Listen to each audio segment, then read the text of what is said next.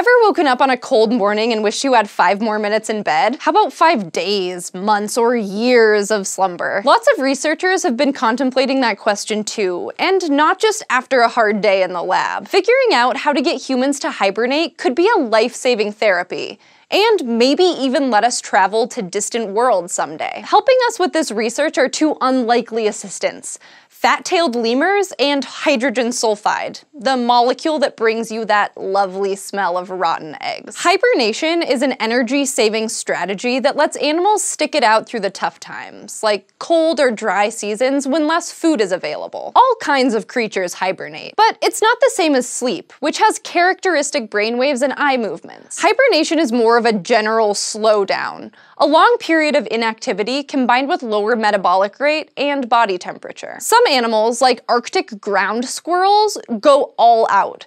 Their core temperatures can drop below 0 degrees Celsius for 3 weeks straight. Now, humans obviously aren't doing this temporary shutdown thing on a regular basis, but there have been anecdotal tales of people dropping into a deep hibernation-like stupor and surviving extreme conditions. One Japanese hiker, for instance, fell and broke his hip, lost consciousness, and lasted 24 days out on a mountain without any food or water. And it looks like, genetically, we probably have everything we need to hibernate. Fat-tailed lemurs in Madagascar hibernate for up to 8 months a year during the dry season, living off the fat reserves stored in their tails. They may be smaller and furrier than us, but they're primates, and we share 97% of our genes. Scientists looking into this don't think that there are special hibernation genes hiding in that 3% of DNA that doesn't overlap. Instead, lemurs seem to be able to hibernate by controlling which genes are turned on or off. For example, while they're slumbering away, lemurs somehow turn up genes involved in breaking down fat and turn down genes that process carbs. If researchers could figure out how to cause human bodies to hibernate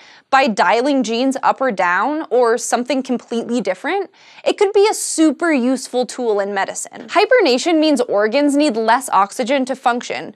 Breathing slows down, and the heart doesn't have to pump as fast. So, like, if someone's in a really bad car crash, they would lose less blood if they were put into a hibernation-like state. Plus, any organs that wouldn't be getting enough oxygen because of all that bleeding would need less oxygen to stay healthy. So overall, they wouldn't suffer as much damage. Severely injured people could stay alive longer, and it would give emergency responders more time to get to a medical center. So if we're really like lemurs, and our hibernation potential is just lying dormant within us, how could we coax it out? It turns out that one possible solution is hydrogen sulfide. That's right, the chemical that stinks like rotten eggs could help us hibernate. At least it can do it for mice. Like us humans, lab mice aren't natural hibernators. But when they're exposed to hydrogen sulfide gas, mice have entered a suspended animation-like state and survived for hours in low oxygen environments that would normally kill them. Hydrogen sulfide does a lot of things to animal bodies, and in large amounts it can be deadly. We know it can bind to a key enzyme in mitochondria, which are structures inside cells that make chemical energy. When hydrogen sulfide molecules bind to this enzyme, they block out oxygen.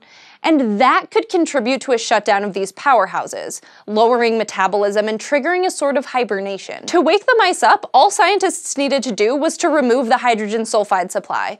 The mice came to and seemed fine, without any behavioral or neurological problems. Just because it works on mice, of course, doesn't mean it'll work on people. But think of the possibilities. If space colonization ever kicks off, putting astronauts in a suspended animation could make the journey a whole lot easier, and save on food and other resources. Even if it just worked on individual human organs, that could be a huge step in medicine, and make the organs we transplant healthier and extend their shelf lives. Now, even if researchers figure out how hydrogen sulfide or some other treatment can send us into a long sleep, there are still other issues that would need to be ironed out before we have fully functional stasis pods. Like, human bodies aren't well adapted for staying still for extended periods.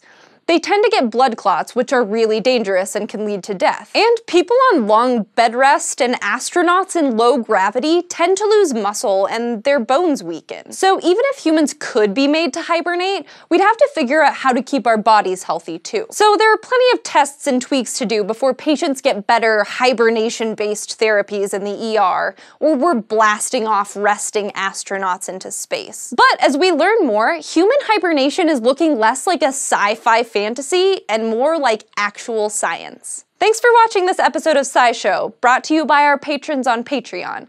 If you want to help support this show, go to patreon.com/scishow, and don't forget to go to youtube.com/scishow and subscribe.